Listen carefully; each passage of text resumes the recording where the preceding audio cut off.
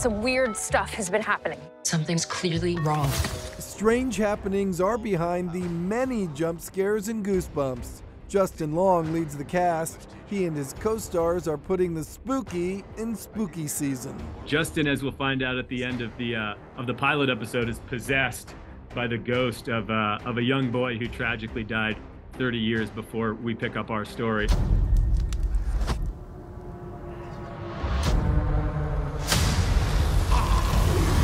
In trying to hit the sweet spot of both funny and scary, a lot of times a laugh and a scare sort of have a similar rhythm insofar as it's a setup followed by a surprise.